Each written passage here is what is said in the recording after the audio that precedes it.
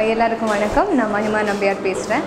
அண்ணனுக்கு ஜெய் படத்தில் வந்து ஹீரோயினாக பண்ணியிருக்கேன். இதில் வந்து நான் தினேஷ்க்கு பேராக பண்ணியிருக்கேன்.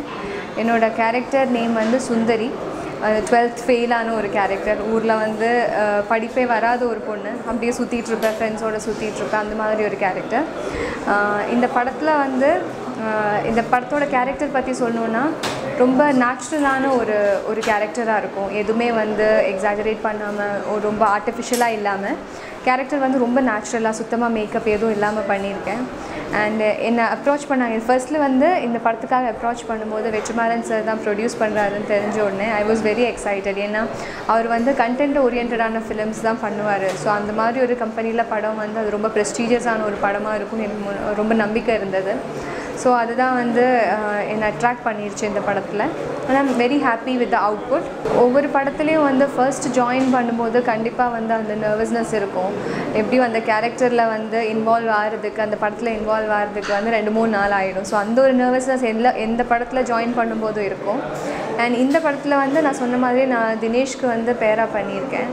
அண்ட் அவரோட ஒர்க் பண்ண எக்ஸ்பீரியன்ஸ் வந்து எல்லாருக்குமே தெரிஞ்ச விஷயந்தான். அவர் ரொம்ப டேலண்டடான ஒரு ஆக்டர். அவர் வந்து அது ஆல்ரெடி ப்ரூவ் பண்ணியிருக்காரு. ஸோ அதுக்கு நான் மேட்ச் பண்ணணுன்னு சொல்லி ஒரு டென்ஷன் எனக்கு எப்போவுமே இருந்தது. பட் என்னை பொறுத்த வரைக்கும் இது ஒரு சேலஞ்சிங்கான கேரக்டராக இருக்கும். ஏன்னா இதுக்கு முன்னாடி எல்லா படத்துலையுமே வந்து நான் ரொம்ப ஸ்வீட்டான சாஃப்ட் ஸ்போக்கனான கேரக்டர் தான் பண்ணியிருக்கேன்.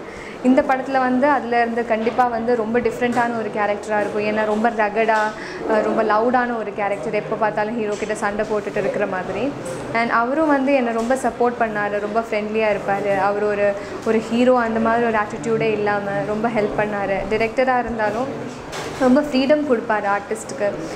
சீன் இப்படின்னா இப்படி தான் பண்ணணும், டயலாக் இப்படி தான் இருக்கணும்னு வந்து பிடிவாதமாக இருக்க மாட்டார். ரொம்ப ஃப்ரீடம் கொடுத்து பண்ணார். ஸோ அதனால் ஆல்டுகெதர் ஒர்க்கிங் எக்ஸ்பீரியன்ஸ் ரொம்ப நல்லா இருந்தது. மியூசிக் வந்து அரோல் பண்ணியிருக்காரு. அண்ட் சாங்ஸ் எல்லாமே வந்து இந்த படத்தோட மூடுக்கு ஏற்ற மாதிரி லோக்கலாக அந்த மாதிரி தான் சாங்ஸ் எல்லாமே இருக்கும். ரொமான்டிக் எங்களோட டியூவெட் சாங்னால் 3 சாங் இருக்குது. அது வந்து எப்போ ஷூட் பண்ணோம், டைரக்டர் எப்போ எடுத்தார் எதுவுமே தெரியல. ஏன்னா மாண்டேஜ் சீக்வன்ஸ்னால நம்ம சீன் ஷூட் பண்ணிகிட்டு இருக்கும்போது அதுக்கு இடையில வந்து அவருக்கு ஏதாவது ஐடியா வரும், அவர் எடுப்பார். ஸோ அது வந்து ரொம்ப நல்லா இருந்தது. அந்த சாங் வந்து ரொம்ப லைவ்லியாக இருக்கும். ஒவ்வொரு ஷாட்டுமே வந்து ஒவ்வொரு மாண்டேஜ் சீக்வன்ஸுமே வந்து ரொம்ப லைவ்லியாக இருக்கும். அண்ட் யூத்துக்கு வந்து பிடிக்கிற மாதிரியான சாங்ஸாக இருக்கும் எல்லாமே. அண்ணனுக்கு ஜெய் வந்து ஒரு பொலிட்டிக்கல் செட்டையர். ஸோ அதனால் வந்து கரண்ட்லி ரிலவெண்ட்டான இஷ்யூவை வந்து ஒரு காமெடி ஜானரில் வந்து பண்ணியிருக்காரு டைரக்டர். ஸோ எல்லா கைண்ட் ஆஃப் ஆடியன்ஸ்க்கும் பிடிக்கிற மாதிரி ஒரு சப்ஜெக்டாக இருக்கும். ஏன்னா இதில் வந்து எல்லாமே இருக்குது. ரொமான்ஸ் இருக்கும், ஆக்ஷன் சீக்வன்சஸ் இருக்கும், இல்லை எமோஷ்னல் சீன்ஸ் இருக்கும், எல்லாமே இருக்கும். ஸோ எல்லா கைண்ட் ஆஃப் ஆடியன்ஸ்க்கும் பிடிக்கிற மாதிரி ஒரு சப்ஜெக்டாக இருக்கும். கண்டிப்பாக ஒரு ப்ராப்பர் பக்கா என்டர்டெய்னராக இருக்கும்னு சொல்லலாம். இப்போ வந்து நான் விக்ரம் பிரபுவோட அசுரகுரு பண்ணிகிட்ருக்கேன். அப்புறம் ஜிவி பிரகாஷோட ஐயங்கரன் பண்ணிகிட்ருக்கேன்.